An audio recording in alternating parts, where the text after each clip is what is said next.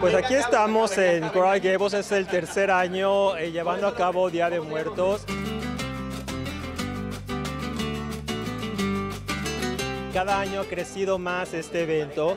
Hemos tratado de integrar artistas que son locales, pero también artistas que son de México y cuestiones que vienen desde muy tradicionales como es la música, la danza, pero también otras cuestiones de tecnología para hacer un evento pues mucho más espectacular y también mostrar a la gente aquí en el sur de la Florida pues lo que es México. México es un país rico en cultura, en tradiciones y también muy importante poder compartir con gente de otros países.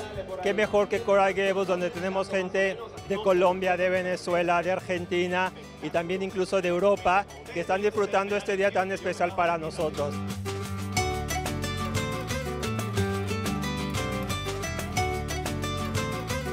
Esto es un traje de charro, un traje que de hecho lo trajimos desde Guadalajara y bueno, traté de hacer un maquillaje distinto entre Catrín y Diablo, pues para caracterizar un poco lo que es el Día de Muertos.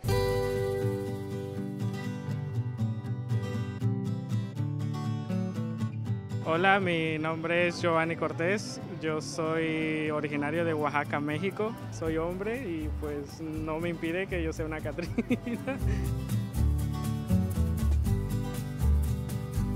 El disfraz me demoró prácticamente un mes en hacerlo porque yo compré el diseño, estaba sencillo y yo le empecé a poner las flores, le cosí todos los adornos. Las plumas, el sombrero, los listones, los tuve que conseguir. Como normalmente en Oaxaca tenemos muchas regiones que se diversan en colores y mucha cultura, entonces prácticamente bajo todas esas cosas que tenemos fui diseñando el sombrero, el vestido.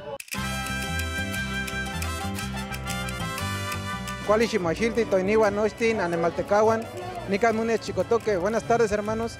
Mi nombre es Javier Cochayacas García, somos grupo de danza tradicional azteca Tloquenahuaque y pues, nosotros tenemos ya aquí como 7 años en el sur de la Florida practicando lo que es la danza, comúnmente le llaman azteca, pero su verdadero nombre es danza mexica o danza chitontequiza.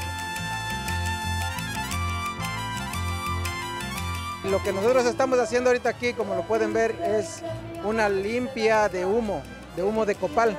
Nuestra gente usaba el copal porque científicamente está comprobado que deshace las partículas de amoníaco que hay en lo que es en el aire.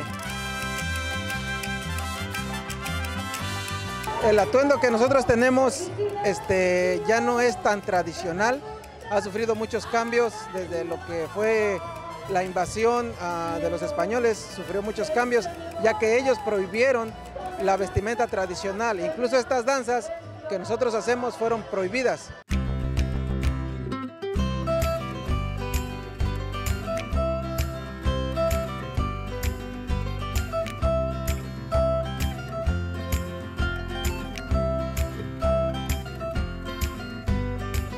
La energía es increíble porque todo el mundo está conviviendo, participando, pero algo también muy importante, estamos dando oportunidad a pequeños negocios, gente que está iniciando, así que pues dar a conocer sus productos, sobre todo muchos de ellos son originarios de México o son productos mexicanos.